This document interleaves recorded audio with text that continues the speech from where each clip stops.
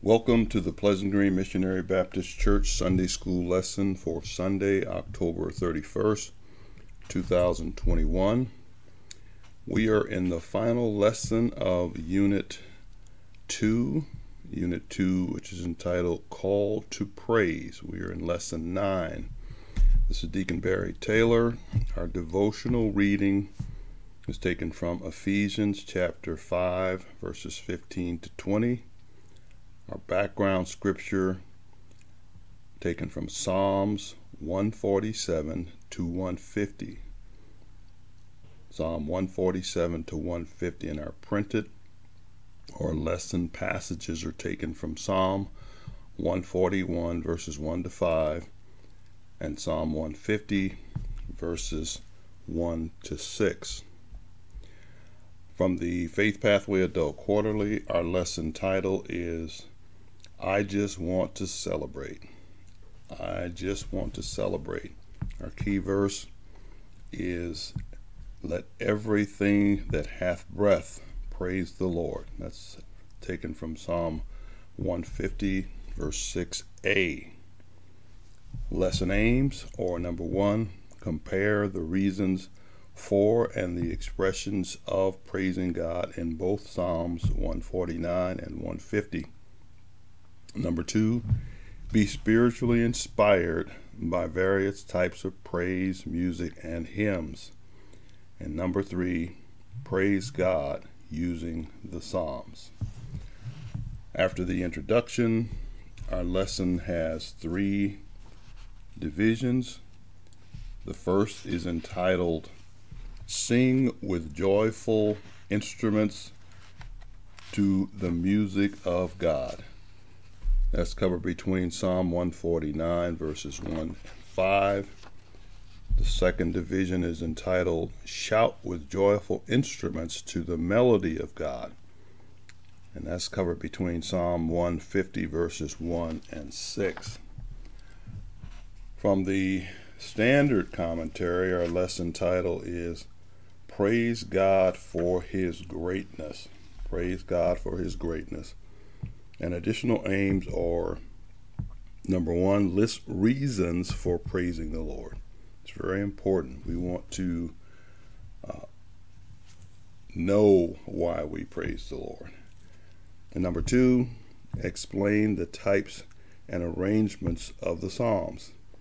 And number 3, choose one verse from today's text to use as a praise reminder for the week ahead. Now we begin Unit 2 back on October 1st, and this unit, of course, has been dedicated to a call by the psalmist to praise God, and we are wrapping up this series of lessons with our lesson today. Both commentators, I think, offer some insightful backgrounds.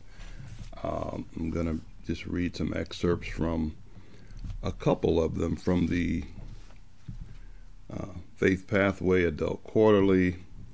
The commentator starts off, of course, the lesson title again. That lesson title is I Just Want to Celebrate.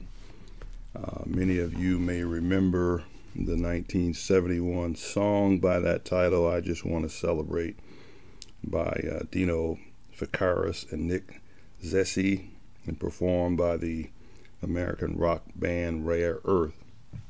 And he comments on how that was just an inspiration or a call, if you will, for generally celebrating despite the circumstances of life. Then he talks about how that call to celebration is really meaningless because it's not connected to a meaningful source of strength. What we as Christians are called to do is to praise God and to celebrate because of our connection to a source of genuine joy. And of course, that is the Lord Jesus Christ, that is God our Father. He says, every recorded psalm of lament, praise, or thanksgiving ends by pointing to the true source of joy, the purpose for our celebration, and the real reason to rejoice, with instruments, singing, and dancing. And that basically means wholeheartedly. We have a reason to rejoice because of what God has done, what he is doing now, and what he has yet promised to do. And we know that all of his promises are yea and amen. In a way of a little background, we are in the 5th book. If you remember, when we started this series of lessons in lesson 5, we pointed out that the Psalms are divided into 5 books. This 5th book began in Psalm 107. We got into that book a couple of weeks ago in lesson 7, and we are wrapping up that 5th book with the last 5 Psalms, which are dedicated to just praising the Lord of that book. Wrap up that 5th book. And this 5th book, the overarching theme is that God will one day make all things right. We began reading about that in Psalm 145. The fact that he is called for praise on the part of the psalmist. The final psalm within each of the 5 books concludes with an extended doxology, an expression of joyful praise to the Lord. And Psalm 149 and 150, which our lesson texts are taken from, collectively are known as the praise conclusion to the Psalter of the whole. And that is, they are the conclusion of that book of Psalms, or collection of Psalms, all the collection of Psalms, if you will. Psalm 149 and 150 have 3 things in common. Number 1, they are anonymous. We're not given the author's name. Number 2, they were likely composed after the rebuilding of Jerusalem's temple and wall, about 515 and 444 BC respectively. And number 3, they begin and end with the phrase, praise ye the Lord. Praise ye the Lord. And that phrase unites them with a shared theme. And actually, we could look at the last 5 Psalms and the themes of those last 5 Psalms very briefly. Psalm 146, the theme is the suffering have hope. Psalm 147, God cares for his people. These are the praise emphasis in these Psalms. Psalm 148, God's light is for everyone. Psalm 149, God protects his people. And Psalm 50 wraps it all up with ways to praise the Lord. And we know that the Psalms were written in the days of Ezra and Nehemiah. And even though there were difficult times after the children had returned to Judah and Jerusalem, they were rejoicing in what God had done and allowing them to come back to their land, to begin the restoration. And that naturally resulted in praise and in a new song, because God had done a new thing in their lives. So we're going to go before the throne, and then we will get into our lesson text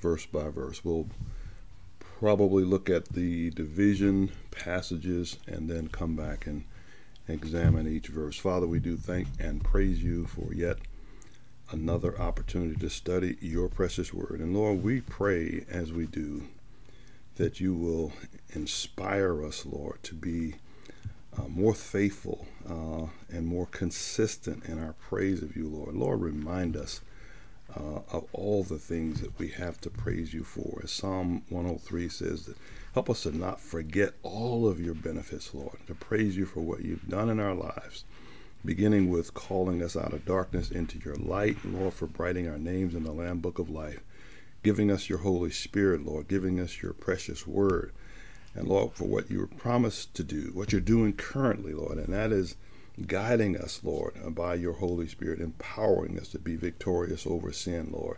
And Lord, what you yet promised to do, Lord, and that is to call us out of this world, out of this life, into your glorious presence. Help us, Lord, to again become more faithful in our praise. And Lord, let our praise be genuine, Lord. In Jesus' name we pray. Amen. So let's look at our first division of the Adult Quarterly. Again, it's entitled, Sing with Joyful Instruments to the Music of God. And that's, again, taken from Psalm 149, verses 1 to 5. And I'm going to read that in the King James Version. Praise ye the Lord. Sing unto the Lord a new song, and his praise in the congregation of saints. Let Israel rejoice in him that made him. Let the children of Zion be joyful in their King. Let them praise his name in the dance. Let them sing praises unto him with the timbrel and harp. For the Lord taketh pleasure in his people. He will beautify the meek with salvation. Let the saints be joyful in glory. Let them sing aloud upon their beds. So, as we mentioned, these last two psalms begin with a command, if you will, to praise ye the Lord. Verse 1a is praise ye the Lord, and it is a plural command, and it's translated in two words in the Hebrew that are combined. Hallelujah, hallelujah. The first word is hallelujah, and that is a command to praise. And the second word is Jah, J-A-H, and that's a shortened version of Yahweh, the Hebrew name of God.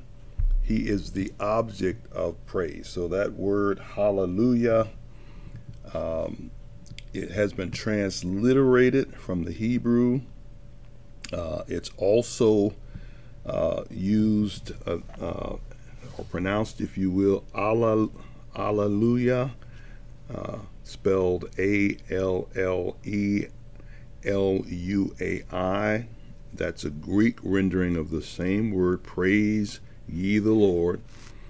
Greek word hallelujah, spelled H-A-L-L-E-L-U-J-A-H, and also transliterated from the Greek to English as Alleluia, from the Hebrew as hallelujah.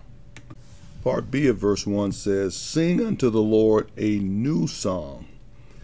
Again, sing is also a plural command, and it occurs numerous times, 15 times in the Old Testament, of which in the Psalms there's several Psalms that in which the hearers are commanded to sing unto the Lord, and it's requesting a new song.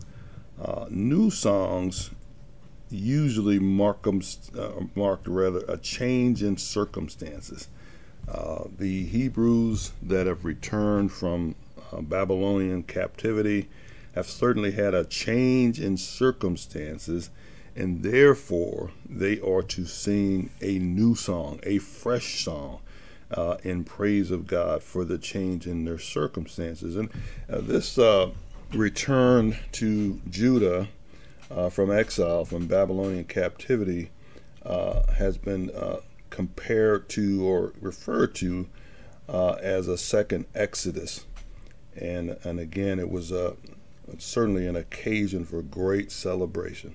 As we know, there were difficult times after they returned in building the wall in particular because of the enemies around, but there was joy in the opportunity to come back and begin the restoration process.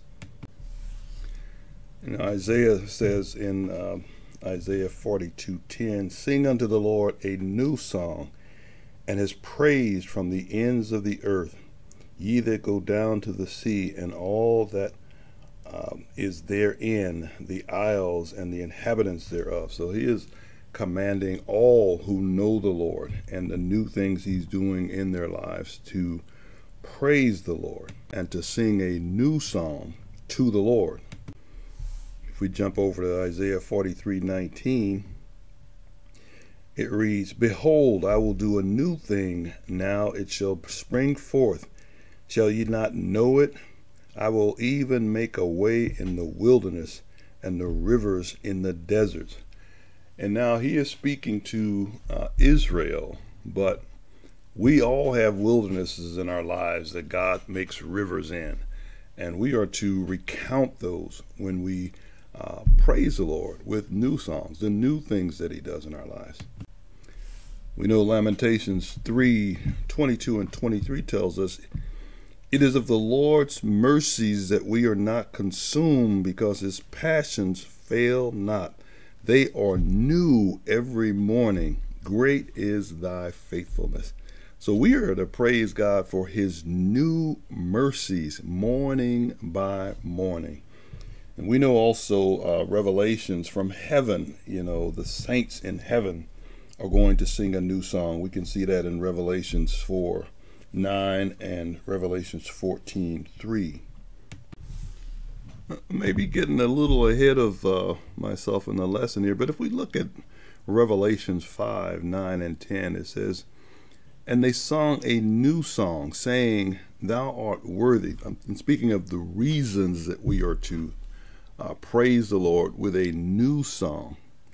Again, it says, "And they sang a new song, saying, Thou art worthy to take the book and to open the seals thereof." So speaking of the Lamb, "For thou wast slain and hast redeemed us to God by thy blood out of every kindred and tongue and people and nation, and hast made us unto our God kings and priests, and we shall reign on the earth."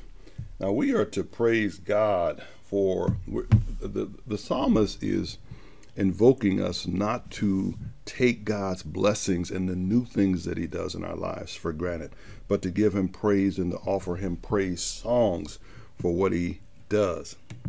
And then part C of that verse 1c says, "And his praise in the congregation of the saints."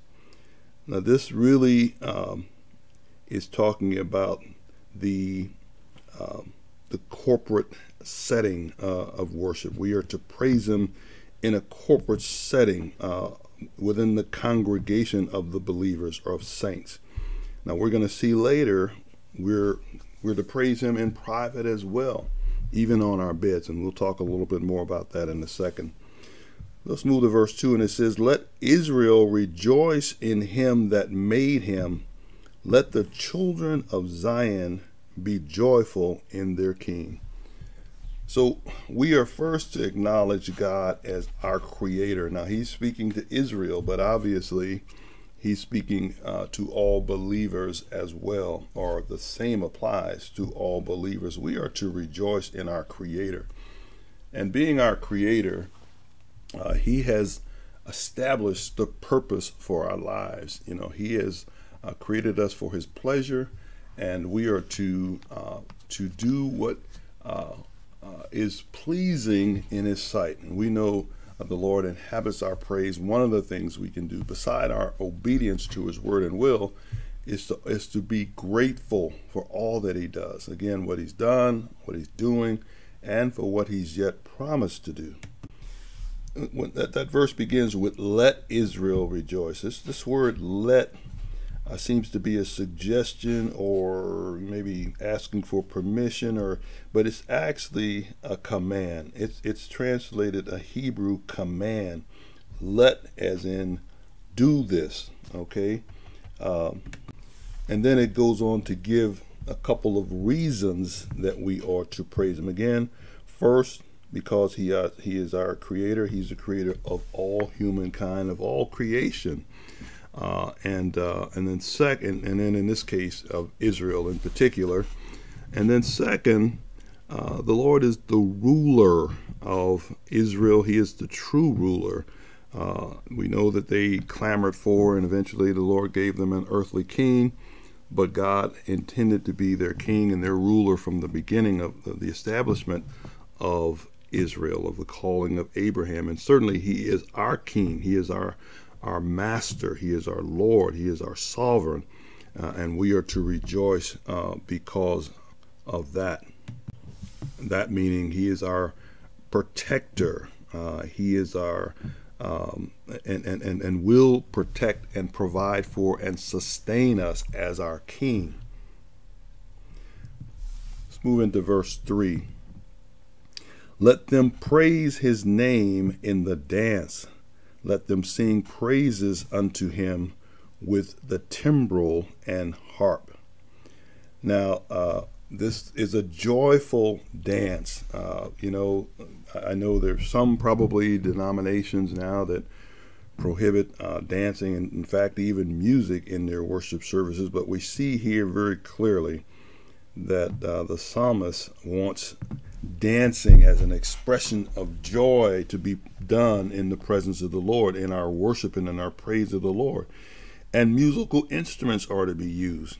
And he identifies two of them here, the timbrel and the harp. And we're going to say more about the instruments that the psalmist is instructing the listeners to use in praising the Lord when we get to the next psalm, Psalm 150. But suffice it to say at this point, the praising is to be boisterous, it's to be loud. And not to say that it's not to be without harmony or rhythm, but it's to be unrestrained worship. So we're going to talk more about that again when we get into the next passage. Verse 4 says, now that we're going to be talking about the reasons for praise here, the reasons for praise. For the Lord taketh pleasure in his people. He will beautify the meek with salvation. And I'm going to read that from the NIV as well. For the Lord takes delight in his people. He crowns the humble with victory. He crowns the humble with victory. So the Lord has shown his pleasure in his people by allowing them to return from Babylonian exile. And this word used for beautify is a word, it's translated beautify, I should say, from the Hebrew. It's a word used for decorating the temple under the approval of the Persian monarchy. The Persian, we can read this in Ezra chapter 6 verse 1 and then verses 13 to 15, where the king allowed them to go back and beautify the temple that he'd no doubt heard so much about. And he'd heard about Solomon's temple, I'm sure, which was one of the wonders of the world. In the King James, he uses the meek. He says he will beautify the meek with salvation, and that word meek simply means the humble. Those who don't esteem themselves of lofty or high, but those who recognize their position, their true station. And I've defined this many times in our in-person classes in the past.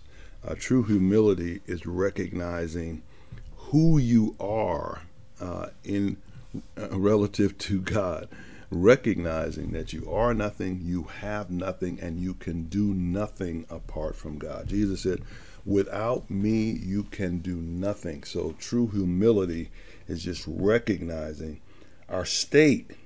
And then This word salvation, he's going to beautify them, the humble, with salvation, or make them beautiful, if you will, or crown them, if you will, with salvation. NIV translates it victory, but this word salvation, when we're not talking about it in a spiritual sense as deliverance from sin, it simply means deliverance. It can be deliverance from enemies, deliverance from a dangerous circumstance, and so he has delivered them from captivity. He's brought them back to the land, and again given them an opportunity to begin the restoration process. So that is salvation in a sense, or deliverance from the circumstances that they've been in for some 70 years. And then finally, verse 5, and this is another call to praise here. It says, "Let the saints be joyful in glory. Let them sing aloud upon their beds." The saints, or the sanctified, those who are set apart for God's purpose, those who have placed their faith in God in the Old Testament, and certainly in the Lord Jesus Christ in the New Testament, and have a faith relationship with God through the Son, Jesus Christ. And he says they're to be joyful in glory. We know what being joyful means. It means to celebrate, to enjoy the sheer wonder of God's greatness, and it is again this joy is different from happiness. Happiness comes from a word hap, the word hap, which means circumstance, or a circumstance that makes you happy.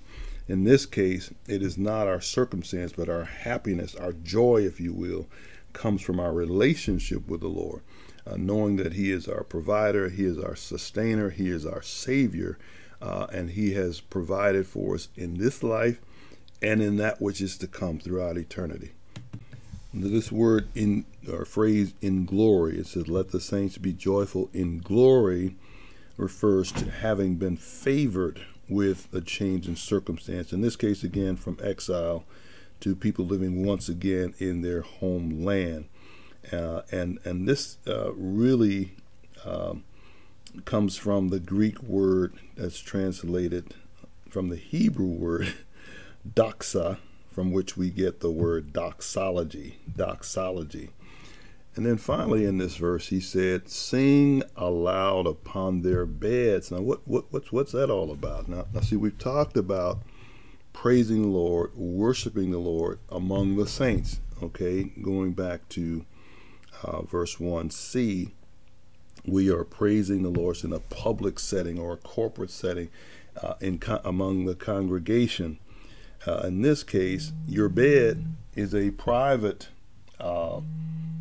location, okay, and we know that beds can be have been places of displeasure. They've been places of discomfort. They've been places of where we know the Psalms where the psalmist is talking about wetting his bed or his pillow with tears all night, and so it's a private place that the psalmist is invoking them to have joy, even in the wee hours of the morning, when they might be otherwise restless, tossing to and fro because of something heavy on their mind.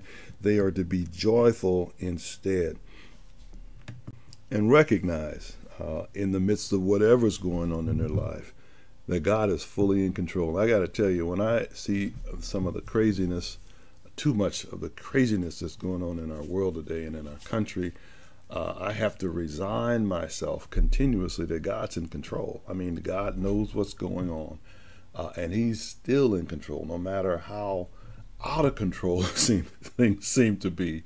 God is still in control, and I have to comfort myself by reminding myself of that.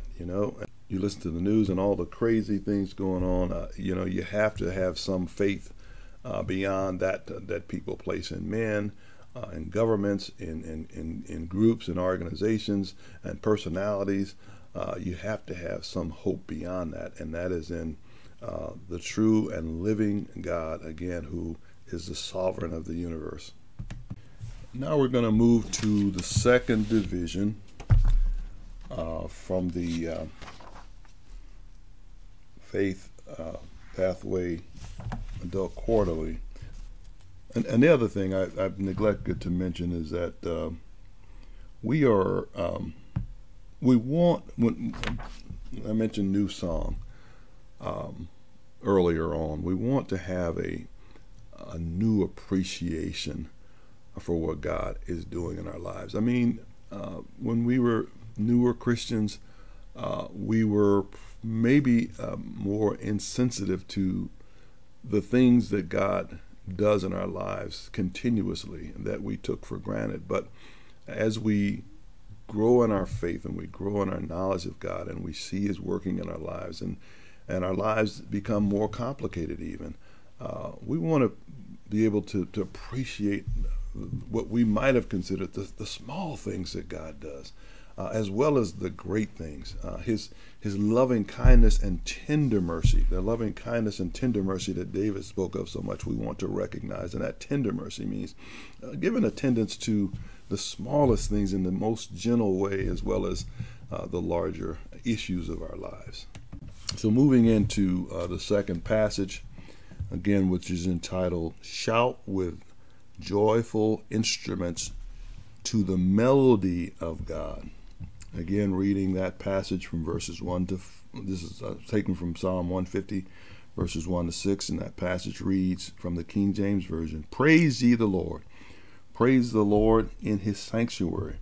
Praise Him in the firmament of His power. Praise Him with the mighty acts, for His mighty acts. Praise Him according to His excellent greatness. Praise Him with the sound of the trumpet. Praise Him with the psaltery and harp. Praise Him with the timbrel and dance. Praise Him with stringed instruments and organs. Praise Him upon the loud cymbals. Praise Him upon the high sounding cymbals. Let everything that hath breath praise the Lord. Praise ye the Lord. Now, as we go through this passage verse by verse, we are going to learn about the where of praise. We're going to learn about the why of praise that is being called for here. We're going to learn about the how of praise. And we're going to learn about who is to praise the Lord. So as we go through, I'll make mention of those questions, if you will, one word question. So beginning, we're going to talk about the setting of praise now. Verse 1a, Psalm 150, verse 1a, Praise ye the Lord. This is again an imperative.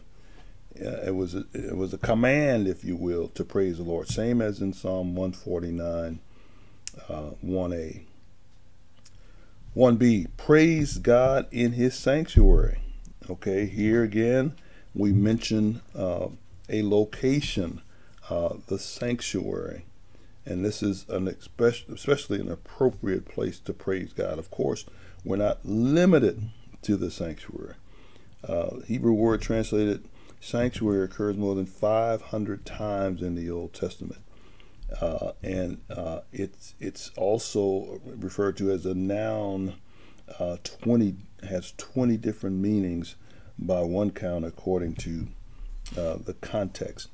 Now, the big picture or big idea is of one's sacredness or apartness. We are to, we're commanded to sanctify the Lord God in our heart.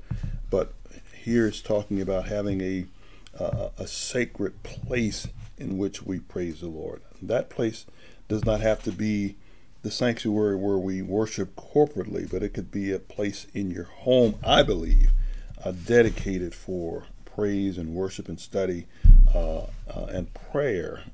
So it's a sacred space in which God is calling His people to worship, to praise Him, as well as, again, a place, a larger worship place where He's calling His people as congregations to worship. 1c says, Praise him in the firmament of his power. Now, firmament, this word that's the sky. This is the place between the earth and the heaven, okay, where the stars are. It's what the Hebrews believe. And it was considered the dome over the earth. But I don't think the psalmist intends for us to go up in the sky necessarily, even though we can do that in airplanes today. And I certainly am praying on planes whenever I'm on them. But it talks about the everywhereness, if you will. In other words, we go from the sanctuary, the sacred dedicated place for praise, to everywhere. The firmament means the expanse, or everywhere God is to be praised. I think that's the meaning here. And it says the firmament of his power, the firmament that he created. I mean, he created everything, the sky and every place that you can go. He created it. So in other words, we're to praise him every place we might find ourselves. Let's move on to verse 2. It says, praise him. This deals with the why. We just dealt with the where, from the sanctuary to everywhere, the firmament. Now the why. Verse 2 says, praise him for his mighty acts. Praise him according to his excellent greatness. So those are two reasons to praise him. Now we know the ancient Israelites recalled when they praised the Lord. In their Psalms, very often, the mighty acts that God had done in delivering them from bondage in Egypt, from parting the Red Sea, from bringing water from rocks in the wilderness, for the cloud by day, the pillar of fire by night, for the manna, and for the clothes and shoes not wearing out, and so forth, while they were in the wilderness. They have many, many mighty acts to praise him for. But he is really commanding all of us to praise him. God has done mighty things in our lives. I can think back at great things God has done in my life, even saving my life on numerous occasions. And we're to praise him for the mighty acts. And it says also his, now again, they don't have to be miraculous. The mighty acts can be providing a way for you to pay your bills if you get behind for some reason, raising you up out of a sick bed, obviously, and doing things that one might consider to be ordinary courses of life. But we are to praise God and to see God's hand in what he does in our lives. And then it says, according to, so praise him for his mighty acts. Praise him according to his excellent greatness. Excellent means just that. Excellence, perfect. Okay, what are we talking about here? Now we're talking about his character, who he is. We're talking about his ethics, his word. We're talking about his works. We're talking about the sum total of who he is, his knowledge, the sum total of who he is, his character. And we know that God is good. We know that God is good. We know that God is love. In fact, he is the very definition of goodness. He's the very definition of love. And so we're to praise him for his character. And now we move into verse 3. And here we deal with the how. And this is where the hallelujah chorus comes in here. He says, praise him with the sound of the trumpet. Praise him with the psaltery and harp. Now, the next three verses are going to deal with praising him with musical instruments. And there are quite a number of musical instruments mentioned throughout the psalm. Here we're talking about the trumpet. And while there were metal horns in those days, what is most likely referred to here is the ram's horn. The ram's horn was used to call people to worship. It was a signal in war. It was a signal in a herald to herald news. But it was also to express joyous celebration. We see that an example of that in 2 Samuel 6:15. to express joyous celebration. The ram's horn, the shofar, was what I believe it's called, was used. And he says, with psaltery and harp. And these are stringed instruments. I mentioned together, 7 times in the Psalms they are, and they the two are essentially the same, have the same meaning, if you will, of the a portable. I'm not going to say guitar. One was larger than the other, if you will. It says psaltery was perhaps a smaller stringed instrument and more portable than the harp was, which is a larger instrument. And this is and they had curved yokes, and they were shaped like jars, or the sound box, if you will, was shaped like jars.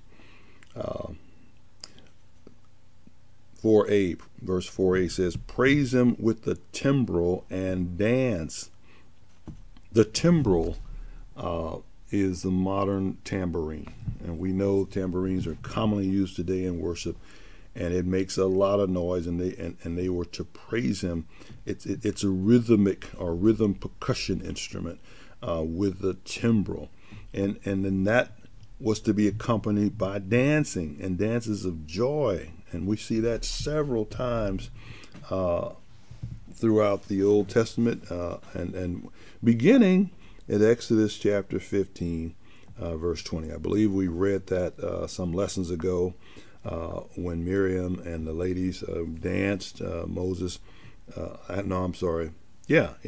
This is after they came through the Red Sea, and Moses sang a song, and then Miriam and the ladies chimed in with instruments and dancing.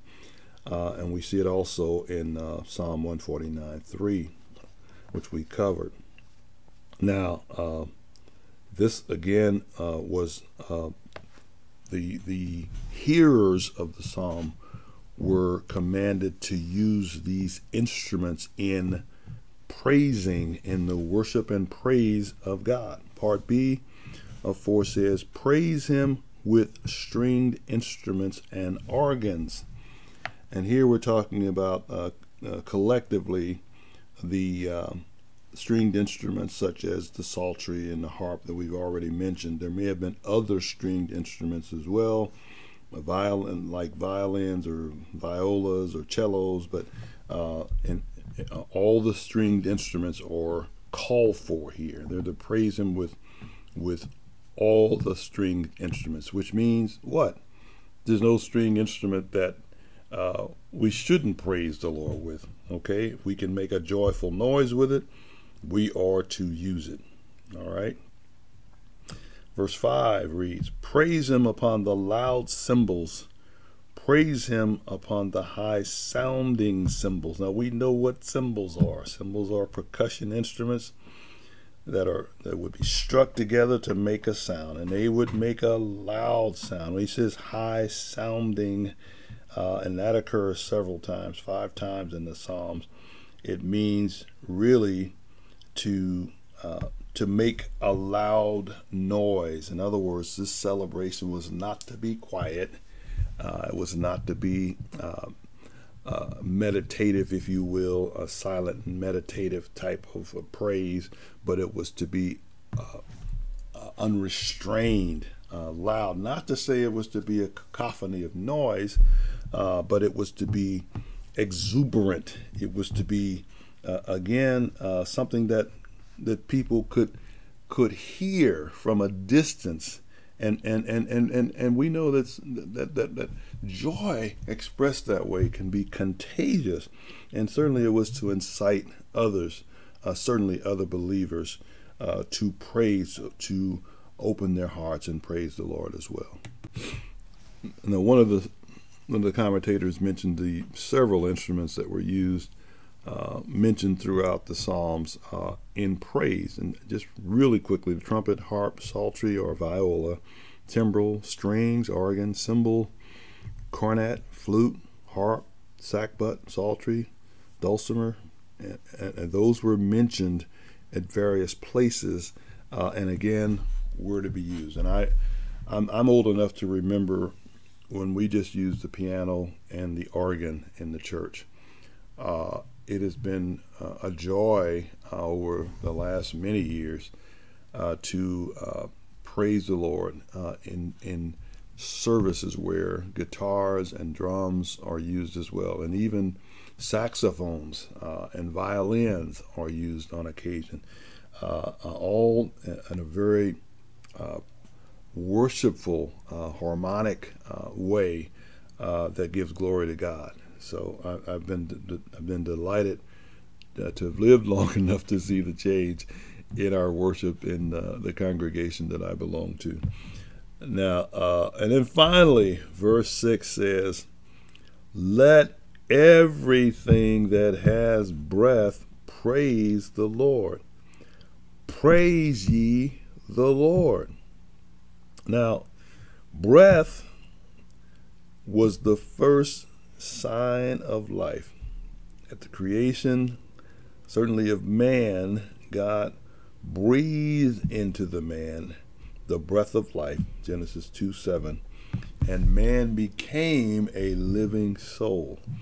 Now, he's not just restricting this call to worship to men and women, boys and girls, but everything that has breath. That means every creature that draws breath. And we know fish, even though they don't draw air or oxygen from the air, they get it from the water. But everything that has breath, that's a broader call, is to praise God for what he's done, what he's doing, and for what he's yet promised to do. And obviously, we men and women are the only creatures that are able to fully appreciate, or not fully, to appreciate to some degree what God has done. I pray time and again for God to help me to more fully appreciate what he's doing, to see his blessings more clearly, not to forget all his benefits, as Psalm 103 tells us to do.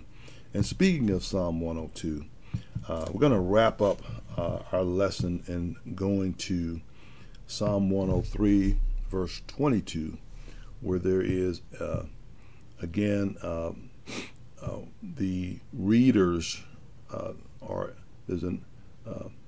are evoked to praise the Lord, not just the readers. Let's turn to that. And if you're not familiar with the psalm, this is one of the most beautiful psalms in the Psalter, and I had committed it to memory at one point, and I really need to refresh my memory of it. But it ends with a crescendo. I'm going to back up to verse 20, where the psalmist says, "Bless the Lord, ye his angels that excel in strength, that do his commandments, hearkening unto the voice of his word. Bless ye the Lord, all ye hosts, ye ministers of his, that do his pleasure." And then verse 22 says, "Bless the Lord, all his work, in all places of his dominion. Bless the Lord, O my soul." So we pray that God has given us through this lesson, a new appreciation for the importance of unrestrained, joyful praise of the Lord. And as we not doing it mindlessly or robotically, but understanding why we're praising him, to recall his many blessings, to thank him for what he's done, obviously, for him keeping us day by day, waking us every morning with new mercies, and then for what he's yet promised to do. He's promised us ultimately deliverance from this sinful world, and to promise us a presence in his glory, in a future rather, an eternity in his presence and in his glory. So we want to praise him for that. And Father, we do thank you again for, Lord, reminding us how you delight in our praise. And Lord, we pray that, again, you would put it in our hearts, Lord, to remember to praise you without restraint, spontaneously, Lord, with genuine joy, Lord, recognizing what you've done, who you are, what you've yet promised to do, Lord. Recognizing how much you love us, Lord, and your promise to bless us in every needed way, Lord. And for your word that says, he that spared not his own son, but delivered him up for us all, how shall he not with him freely give us all things? And Lord, we know that's not everything that we desire, but it's everything that we need. And we know that you would give us everything that we ask for that is according to your will, Lord, because you've promised to do that, Lord. So we just ask your blessings upon all the hearers and all the families represented. And we ask your blessings, Lord, until we meet again. In Jesus' name, amen.